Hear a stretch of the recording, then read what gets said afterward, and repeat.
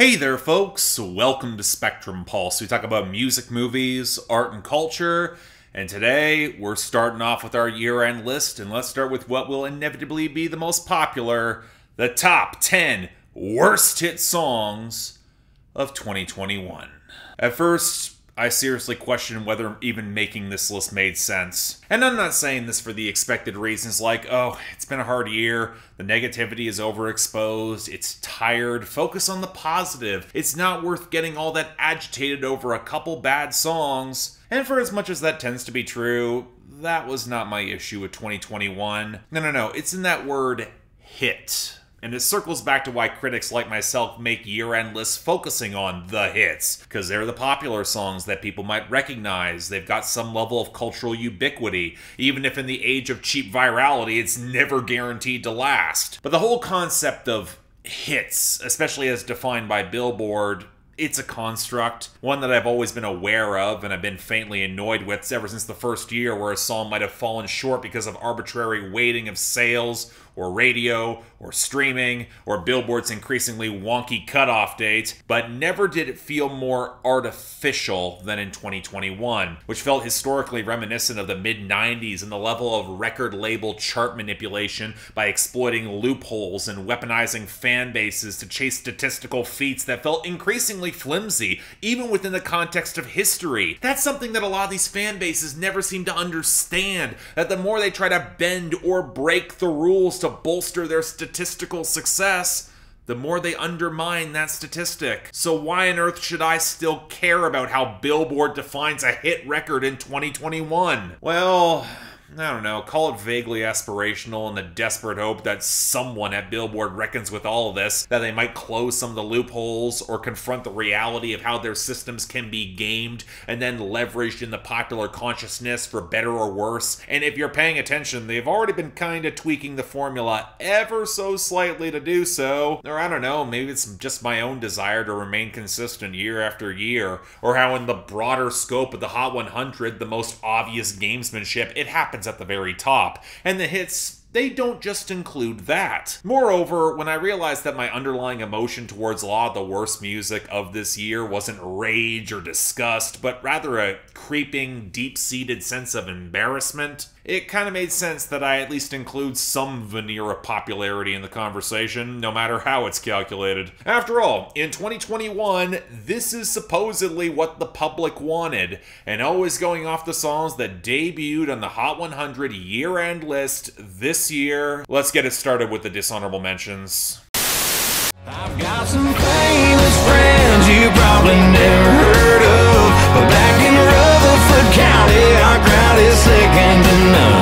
Oh yeah, the embarrassment's gonna start early with this one, as both of these men should absolutely know better than this. I swear to God, Chris Young used to make way better stuff than this. Even his bro country pivot in 2013 was solid. Instead, we got a song that doesn't make a lick of sense coming from these two. A weirdly insecure moment where, given that they're now in the big city of Nashville and they're not as well known, they can point back and say, no, we have famous friends back home too. And not only does the production sound so over-polished and programmed as to indicate how both trend-chasing and how they fit just as much within Music Row, it can't even make sense on a conceptual level. Both these guys are established hit makers. Chris Young has been in the business since the late 2000s. Kane Brown was a viral sensation. Why even try to brag like this? If anything, it feels very unintentionally revealing of how quickly someone's star power can burn out in Nashville, or how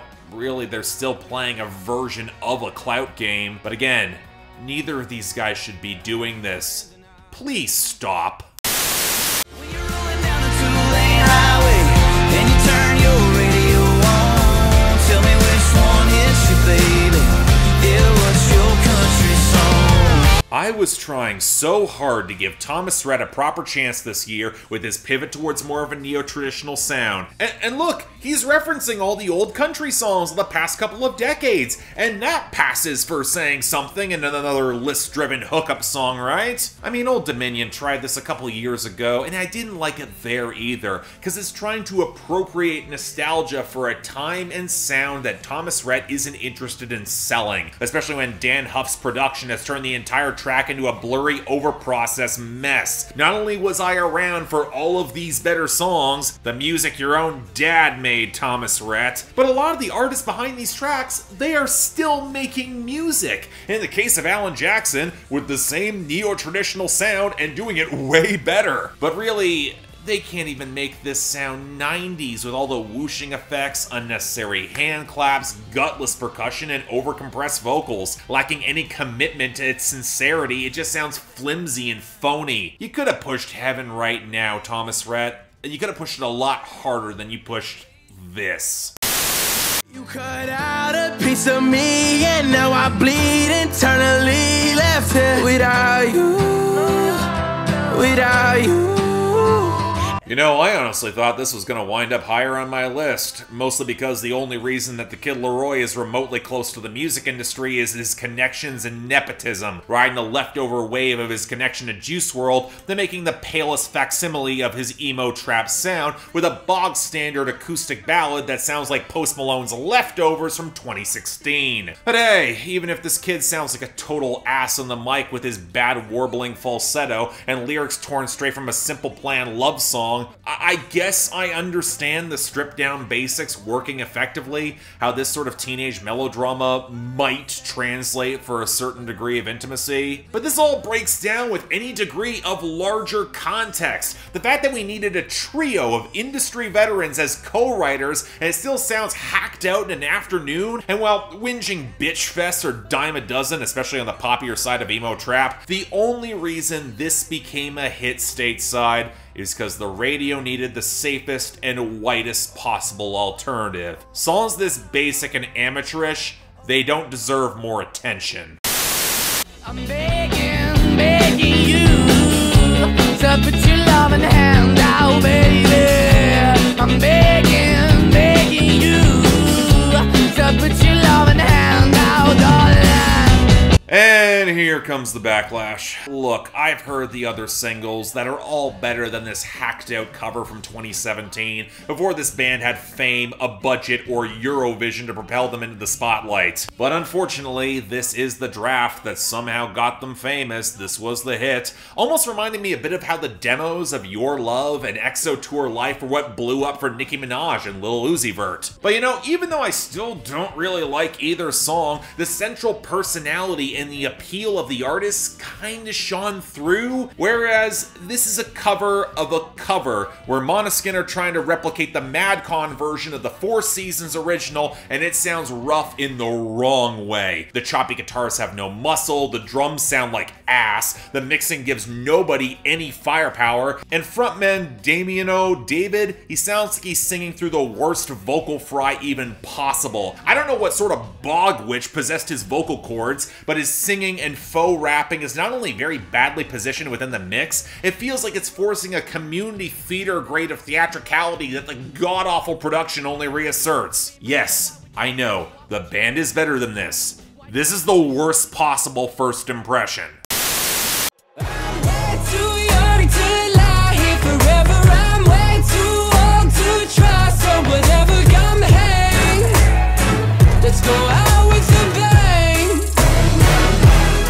Oh, I know that some will be shocked this is not on the list proper, but folks, as someone who's been covering AJR for over 4 years now, Bang is middle of the pack when it comes to their catalog. They've done better, but my god, they've also done far worse. Now this is still bad, and I won't hear otherwise. As much as I appreciate AJR trying to inch towards adulthood with the most embarrassing sentiments of what that actually means outside of early Lena Dunham, the production is still painfully flat. The uncanny valley of vocal mixing and pitch shifting gives me a splitting headache every time. The bombast has no serious punch to it, and any self-aware forced zaniness only makes you realize that this aesthetic is not nearly as unique or special as AJR thinks it is. Especially in a year where 21 Pilots did exactly this same sense of creeping dread in the face of change way more effectively. What's a lot more surprising is that AJR did not launch more singles off the success of this, where even those who are responsible for perpetuating the backlash, hi there,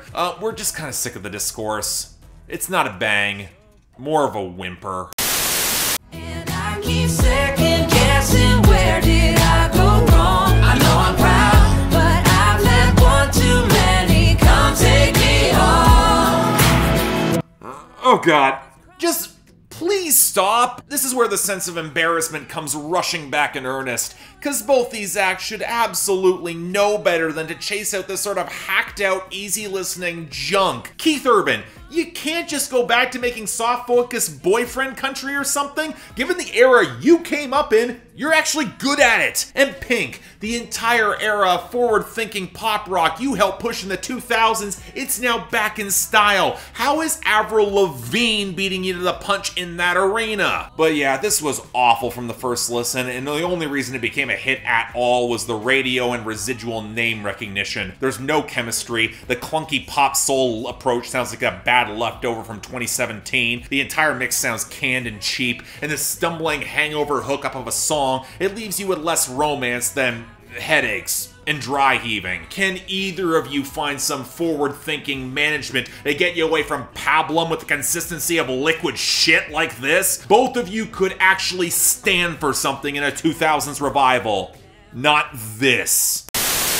Let my eyes be your mirror, and you're bound to see it too. 'Cause I was made for loving just the way God made you. God made just the way, just the way, just the way, just the way God made you. This was the moment where I realized that embarrassment was the underlying emotion of the worst of 2021. The majority of you don't remember who Parmalee are. I've actually reviewed them twice. They're C-list lifers on Music Row. They've been around since the early 2000s, but only catching their break in bro country in 2013 when they wound up on Stony Creek. And given that Nashville apparently had nothing else to push in early 2021, why not pair these guys with Blanco Brown and his one novelty song, and who sounds genuinely embarrassed to be here, especially in some of the ad-libs. Probably just as much as me listening to this song. Not so much for the boyfriend country as the long-delayed, male-driven version of Raylan's God Made Girls, complete with a little dash of Little Things by One Direction. Oh my god, all sorts of bad nostalgia coming back with this one. And while there is a part of me that kind of wants to be charitable because it sounds sincere, and they actually managed to get a hit here despite being produced by a member of Jason Aldean's road band with a beyond basic composition, the cheap hand claps, the sterile mix, and the slapdash fusion of filmy live drums and trap percussion, it sounds like this was made for the Hallmark Channel, with the most blandly shitty pop country sound I heard all year. Worse than Dan and Shay, even worse than Nico Moon, because at least Good Times sounded like coherent crap. And yeah, Parmalee,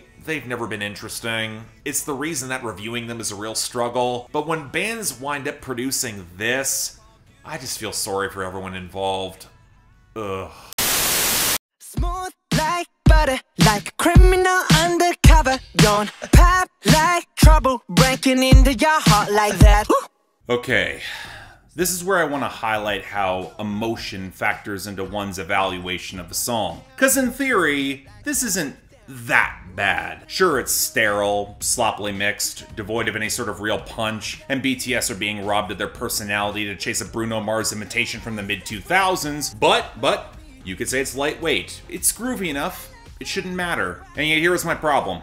I could not listen to this song without being forcibly reminded of a month-long harassment campaign pushed by fans of this band who were livid, not in my opinion of the song, but on my reporting of the sales tactics used to juice the chart position, which included breaking ISRC rules and placing foreign currency to drive domestic sales buys. And that reached such a fever pitch, there was an article in Forbes about it. And I can congratulate the army about forever attaching an asterisk by music historians to Butter's chart run for this behavior, enabling Columbia to ignore any other avenues of promotion beyond sales, where they just raked in the profits of stans chasing the position on a functionally meaningless hit parade, in which BTS then changed labels, and they've now gone on hiatus, where Billboard's been surreptitiously tuning their own formula and cutting back on data transparency so this sort of stan behavior will be less likely in the future, and where a month of flagrant abuse to a music critic and journalist pretty much killed my enjoyment of one of their biggest hits. Congratulations! You made everything worse, both short-term and long-term, for your own fandom, for anyone consuming Billboard, and music discourse at large. If I could have separated Butter from all of that, I would have. But since art's subjective, and there's an emotional relationship here, I can't. And I won't. Alright, that was a heavy moment. Let's move on to the garbage proper, starting off with number 10. So I've been saying it for years. I never outright hated bro country in the same way a lot of critics did. Like any subgenre, there's a spectrum of quality, and for as overexposed as the trend became, I always tried to give it a chance, and there was some good music there. Hell, I'll even stick up for the original Cruise by Florida Georgia Line. Yeah, it's dumb, but with Joey Moy's rollicking groove and the overblown production and a really good hook, I at least find it pretty fun. It goes off at karaoke. A lot less so the remix with Nelly, but that was more because the production hit the tipping point from overproduced to a disastrous but weirdly bland slurry. So clearly, we all needed round 2 of that, right? She says, take me to the country, show me where you're from. I said, shawty, you gon' love me, and we gon' have some fun. I break out my big wheel, and you can climb on up, girl. I think you a big deal, I'll show your boy some love. Just a little bit. I used to think that it was Sam Hunt dragging the zombified corpse of bro country forward in the horrible fusion of country and trap that highlighted the strengths of neither, but turns out when both acts here need the hits really badly, this is what you get. A song that barely sounds finished that gets tacked on to both of their albums, which is a real note of desperation that I want to highlight here. But there's also this weird, sour emptiness to the song that, for as stupid as everyone involved here could be, it's a lot uglier. The dated slang and frat braggadociousness, where everyone leans harder on rap, where the guitar sounds tinny against the painfully cheap trap clunk, where minus Joey Moy's overblown sensibilities, Florida Georgia Line is stuck trying to merge a banjo into the hi-hat skitter, and the groove never builds any sense of power. And yet, aside from the undercooked production, and how nobody seems to be having any fun, which was the biggest saving grace of bro country, and the skeevy pushiness that was always the worst part of this subgenre, the line that pissed me off came from Nelly. Calling himself the Black Tom Grady, he's the GOAT now. Now, to go off a little on an extended football rant about how Tom Brady rode on the back of terrific defenses and special teams on the Patriots and the Bucks, to say nothing of Bill Belichick's coaching with short fields and insane playoff luck to complement his statistical fall-off during said playoffs, an utterly unimpressive style of play where he could afford to take pay cuts and support the team because his wife is one of the most highly paid supermodels in the world. Let's focus on the micro here. Nelly's from St. Louis. For those of you who don't know, Tom Brady's first Super Bowl came against the St. Louis Rams and the greatest show on turf. If he had tried a line like this in the highly regional rap scene of the early 2000s, his city would have ripped him apart. That's how desperate he sounds in 2021. This is humiliation all the way down. Number 9. I feel like I wind up putting a song like this on my list every year, and while I mean it's deserving of it, I think I'm running out of things to say. Burn away all carbon beam, knock your legs off. Try to get away from me, had to stand off. Hit him in the spine, knock his dreads off. My what is it called about it? I didn't name them random off. Because look, we've been down this road before. A relative no-name rapper snatches an okay beat and goes viral for one song, usually on TikTok, where you won't notice how he's saying nothing of interest. He gets a wealth of remixes behind him and a little bit of hype, and then it all disappears. Normally, whenever that tape trying to follow up on any of this surfaces to even less interest, and then the major label that signed him ran off with all the money, and somehow he can't get promo anymore. I mean, it happens damn near every year. At this point, it's depressing, especially when you realize how many other rappers hopped on Beatbox and would have gotten way more out of it beyond Spot 'em Got 'em with his weak Lil Uzi Vert and Young Thug impressions and really sloppy flow. And yeah, the flex is barely coherent. His one verse has him going to a party with another guy's girl and then ditching said girl for someone feeling on his Peter bone. But the real issue is the production, where the bass is so clunky that it clips the piano, any other percussion, and his vocals. It's got a lot of SoundCloud rapper amateurishness, but none of the firepower to actually make more of it. And worse still, he's actually leaning in on the bad mixing on his follow-up songs that you have not heard. Trust me when I say you'll probably never hear them.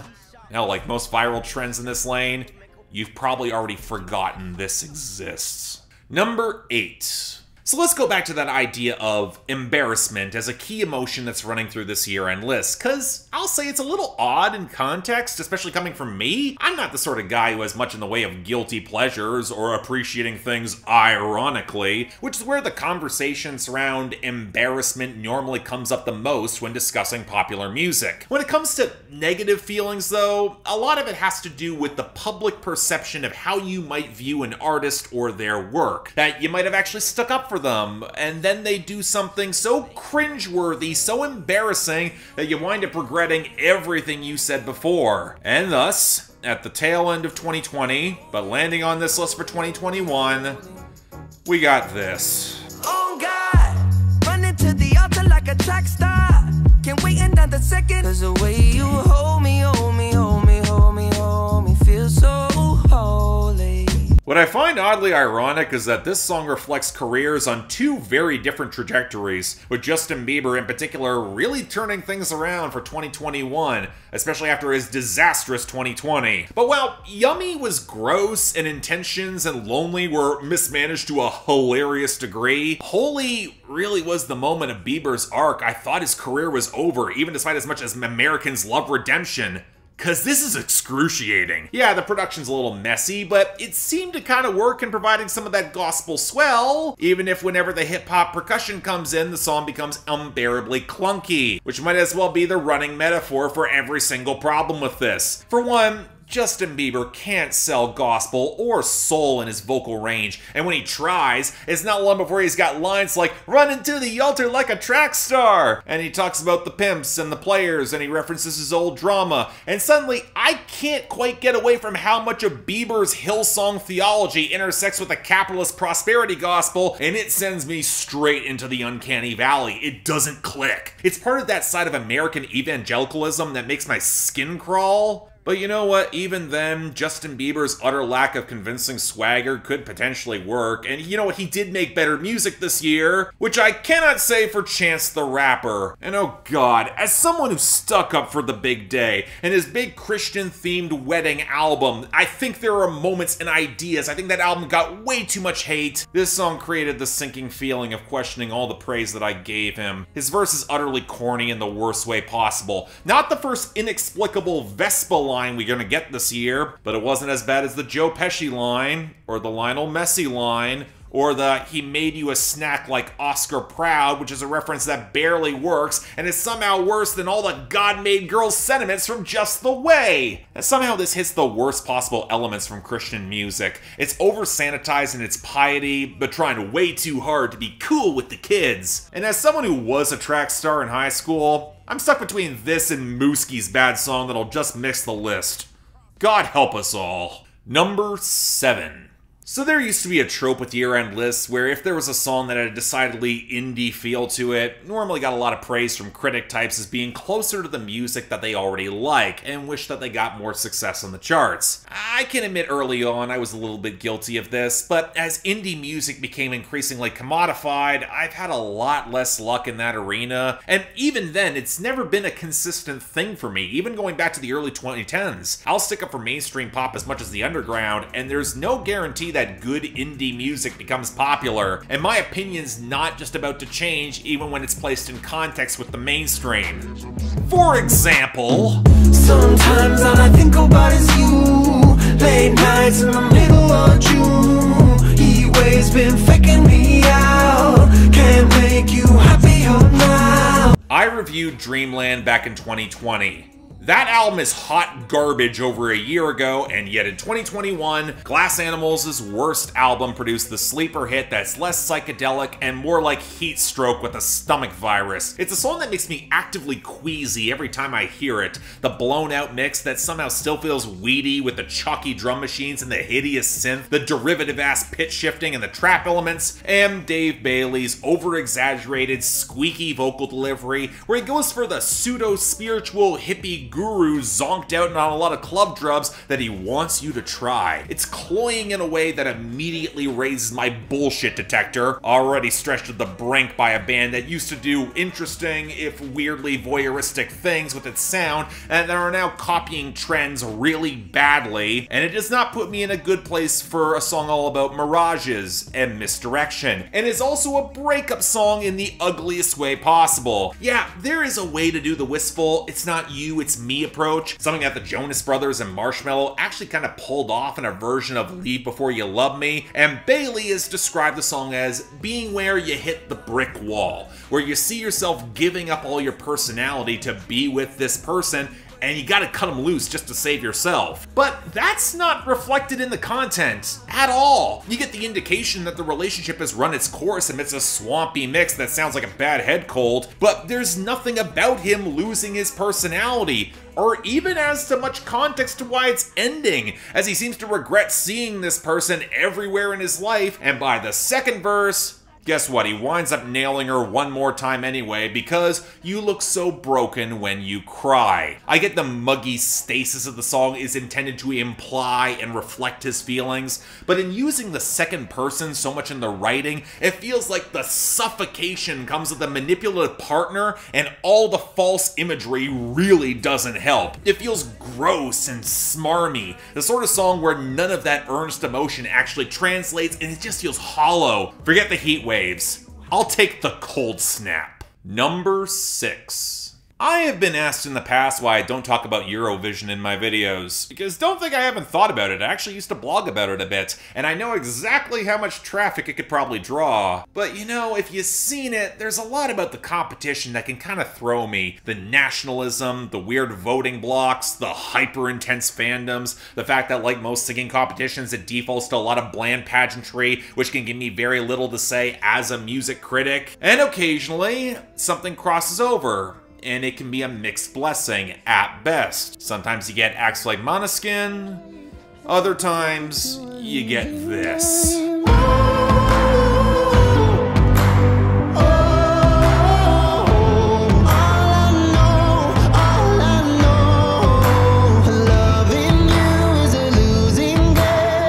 So this is a song from 2019 from singer-songwriter Duncan Laurence from the Netherlands, who later saw this song go viral on TikTok late last year around the same time as the launch of his debut album. Funny how that tends to happen, which thanks to the slog of adult contemporary radio pushed this up the charts 2 years late. But even a few years removed does not hide how terrible this is, as it's now just dated. I saw Post go viral this year ripping a lot of the pop folk like the Lumineers and Mumford & Sons for making stomp clap music, and yet you gave this shit a pass? But even then, with the wispy backing vocals, this seems like it's trying to go for a slightly more gothic presentation against all the pianos, but the guitars clash really awkwardly on the pre-chorus, and none of it obscures how utterly awful Duncan Laurence is for this material with his delivery. The central idea of the arcade as a metaphor for continuously chasing and failing at love, it had potential. The Veronica is actually the song from earlier this year called High Score that actually did this pretty well, but this feels like the sort of dingy arcade where you visit because there's nothing else to do at the mall and half the machines never worked properly to begin with. Kinda doesn't work well for the whole small town boy in the big arcade, especially when said boy sounds so frail and nondescript as the lead. Give a song like this to Hozier, it might pick up some bombast, but it feels undercooked and clunky,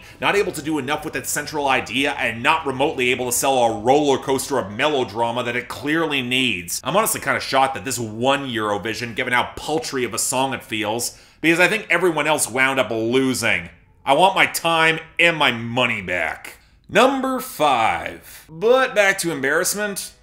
Okay, there was no way this wasn't making this list. I'm too sexy for this syrup, too sexy for your girl, too sexy for this world, too sexy for this ice, too sexy for that jack.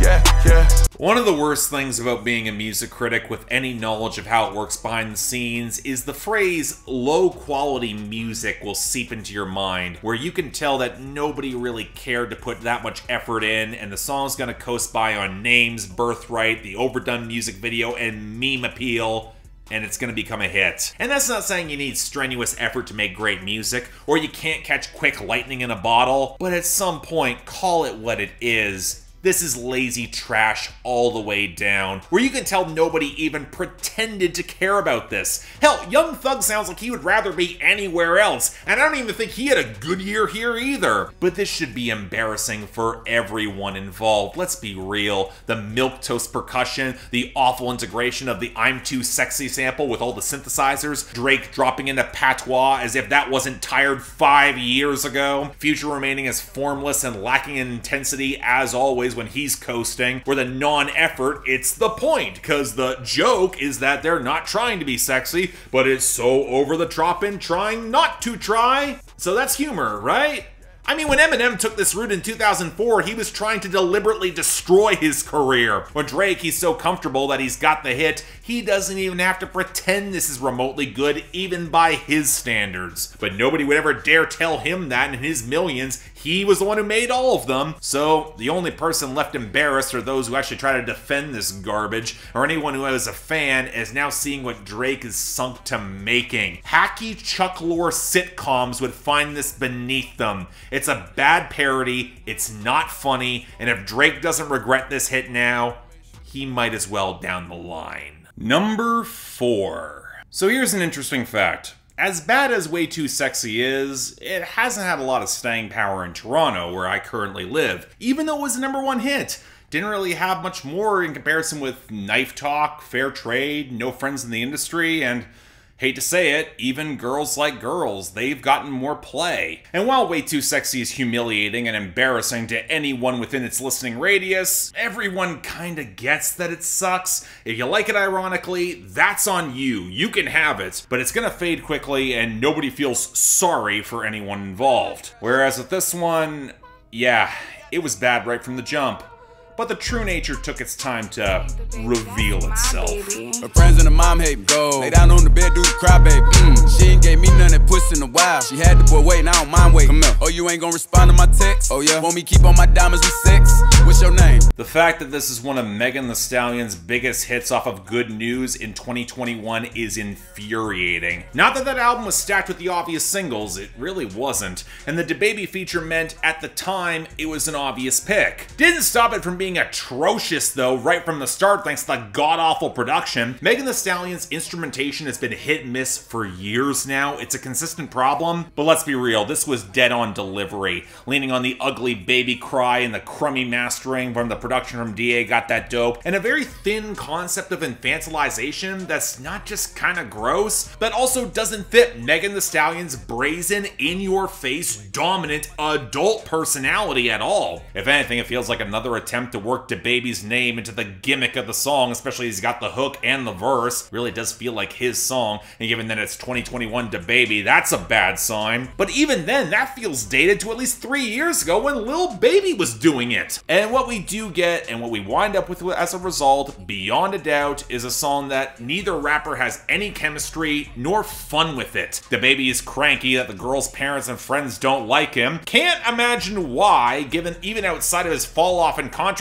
this year, he names all the other women he's running through, and not only does Megan not think any of this is cheating if she makes the rules, and then actively deride someone for catching feelings, but she doesn't even seem like she's having fun here either, as she ends her verse telling him how to fuck her properly. It's not sexy, there's no tension that comes with a hate fuck, it's just tedious, it's annoying. It makes me wonder why on earth Megan agreed to do it. I can't imagine her playing it much nowadays, given that Dababy placed his allegiance with Tory Lanez over her in the mother of all bad decisions. But hey, let's paraphrase George Carlin. Sometimes in a career you wind up with a medical plan that includes abortion. This song deserved it. Number 3. So last year I included a song on the very top of my list where I was describing a trend that was coming in mainstream music that embraced pop with a greater sense of ironic detachment. And then I got a lot of hasty proclamations of, no, this truly shows how happy they are. They're finding contentment in rough times. You don't get it. And why do I feel like you're pissing on me and telling me it's raining? Especially as someone who has seen this particular run of insincere crap happen to pop before in the 90s and the 2000s? But it's going to be subjective whether or not you find it authentic or sincere. I'll give you that. Some people will take it at face value, you'll buy into it, whereas some of us will see right through it and feel like if it's not already commodified, it's putrid in a really ugly, disquieting way. So, you know, if you have a cover of a song that was noted for how sincere and sweet and colorful it was, and then mutilated through the cheese grater of irony, Girl, put your records on. Tell me your favorite song. Yeah, go ahead, let your head down. you know, it's funny. This is the second cover that made this list.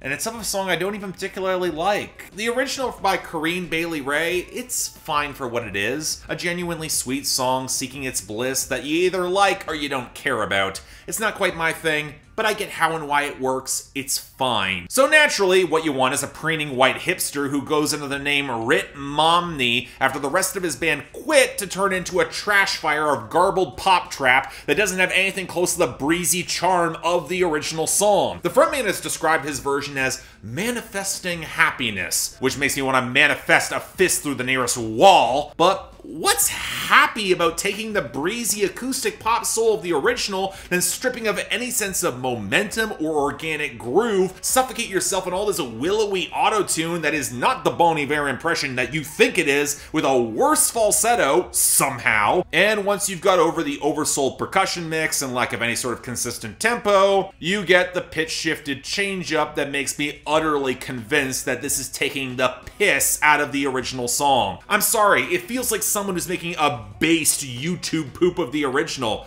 And you know, if it just stopped there, it would be awful, but I get it. But then you get into how the content has been changed by switching from a black girl singing about self-love and repair to a white guy singing to said black girl, because it changes none of the pronouns and it comes across like he's playing for the hookup, and it's just skeevy. It's presumptuous in a way that just turns my stomach. If it's being played earnestly, no, I'm sorry, it's a complete failure to capture the spirit of the original and becomes this tainted mess. Whereas if it is a troll, which feels a lot more honest about what's being done to the song, I'm sorry, there's a different sort of scumminess here that feels like artistic vandalism without a cause. This was another song that only barely survived thanks to its long dead TikTok meme. I'm prepared to put this one back in the ground, where it belongs. Number 2. And as we circle back for the most lingering, obvious embarrassment of 2021, I mean, come on.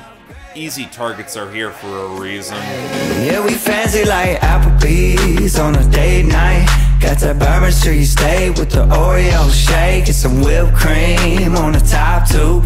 2 straws, 1 check, girl, I got you. You can make a very good argument this is the worst song of 2021. I mean, it's playing for lightweight, jokey novelty, but Walker Hayes remains the most limited singer on Music Row, and he can't sell any of the slang that he's bastardizing. He's tried to keep it clean in order to hold on to the commercial endorsements, but that doesn't get around how the mingled food and sex references make this tacky and gross all the way down. From the Alabama Jamma to squeaking in the truck bed, to calling his girl double wide and dipping like fries in her Frosty. It was just a fry, my man. Sounds like you've got much bigger problems. Might be a girth issue. Then there's that second Vespa reference to wind up on this year-end list. I feel like someone in their marketing division should get fired for this. And you know what? Add the heads of Monument Records to that as well. Not just for giving Walker Hayes some horribly flat country trap production that would embarrass Sam Hunt of all people, but also for leaving your only other act, Caitlin Smith, to be stranded in label purgatory after making 2 of the best pop country albums of the last 5 years, because you can guess where all of her promo budget likely went. But it was sadly the Kesha remix which crystallized exactly why I despise this song. Not just for the deep-seated embarrassment of Kesha doing whatever she can to make another hit and stooping to work with Walker Hayes, but also because her brand of trashy doesn't even fit on this song. Her brand of it was always rooted in something that's kind of punk, the outcasts, the misfits, the queer folks who live rough on the edges, those that capitalism left behind. Walker Hayes, meanwhile, makes music for the basic consumer, the overly defensive middle American everyman who is so firmly lodged in his basic comfort zone that he doesn't even notice or care about the gristmill of brand names circulating around him. The sort who probably would have laughed at all the bad jokes made at Kesha's expense a decade ago, and even despite everything that's happened since, they probably still do. In my Sam Hunt review, I highlighted how Music Row often gives its arsenal of interchangeable white boys the privilege to fail time and time again, because this is the success that they want. Congrats, America. You're just the ones who bought it. And finally, number 1. So some of you might be asking why Fancy Like is not my number 1 here. I mean, it's the obvious pick. Sometimes the consensus is right on the money, in more ways than one. I'm not trying to be contrarian. Well, there was a part of me that also realizes Fancy Like's a novelty song. I don't see that magic striking twice. Even Walker Hayes has admitted that. And while Hayes is playing to the most basic of consumer impulses, the song kinda feels like a bit of an outlier as a whole. I don't think Music Row can pull off another one of these, and God hope us that they don't try. But let's circle back to that concept of embarrassment. In many cases on this list, it has to do with the artists humiliating themselves when they can do a lot better, or the feeling of me trying to engage with the art and just feeling kind of mortified. But let's take a wider lens for a second, because here's an uncomfortable truth about a lot of music criticism that you're not going to want to hear. As much of a lot of it can reveal a base dislike for a song or the artist behind it, I think we'd all be lying to ourselves if we don't admit that some of it spills over onto the audience that might like the material, especially if the music aligns with a certain cultural mindset that we might disagree with, but they like. Now, I'm actually kind of mixed on whether or not that's a bad thing. Beyond the political angle, obviously you want to engage with art that challenges your worldview, but there is a note of truth, the subjective enjoyment captured within the in-group of stuff you like, or if folks get behind art you find reprehensible, you might question what that reveals, both about your own perspective and theirs. And of course, on some level, it's not that deep, you need to keep perspective, but if there's a song that made me want to run headlong in the opposite direction, yeah, I think it's this one. He's one of the good ones, and he's all mine. He's one of the good ones. Let me put a pin in the politics for now. The song sounds like trash. The electric guitars are drowned out in a wall of gauze, the vocal mix actively peaks, the percussion tries to build more presence, but the most prominent element is this tinny knock right at the very front. The acoustics are swallowed up in an attempt at bombast that's got no groove or punch to it. And for supposedly a love song, it feels so sterile and cold, lacking any sense of intimacy or greater warmth. Now, this is not helped by Gabby Barrett, who has pipes but no idea how to show any sense of subtlety or range, not like this synthesizer train wreck would let her show it effectively. But even beyond the aesthetic choices that feel artificial in the worst way possible, it's the content that skeeved me out, and it comes down to that central hook.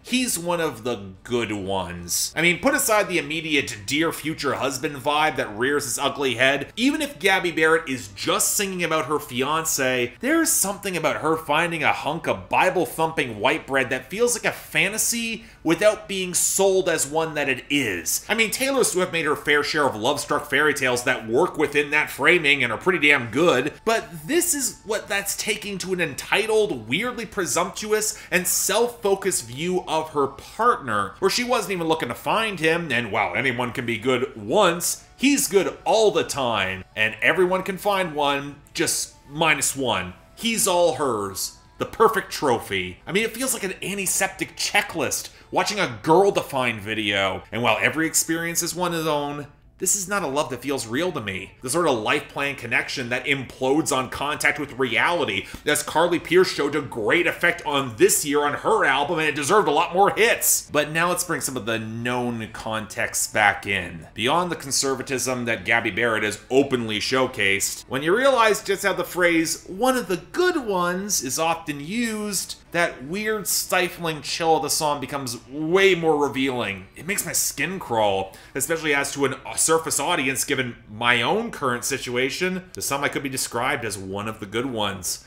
fitting a very prescribed role and set of beliefs that at their core fly in the face of the placid veneer that this is. It's inertia, but it feels toxic to its core. And if me calling that out makes me not one of the good ones anymore, more of a, well, bad seed, you know what? God damn it. I'm just fucking fine with that. I've tried to engage with this worldview, and I don't like it pulling me in or trying to. Worst song of the year.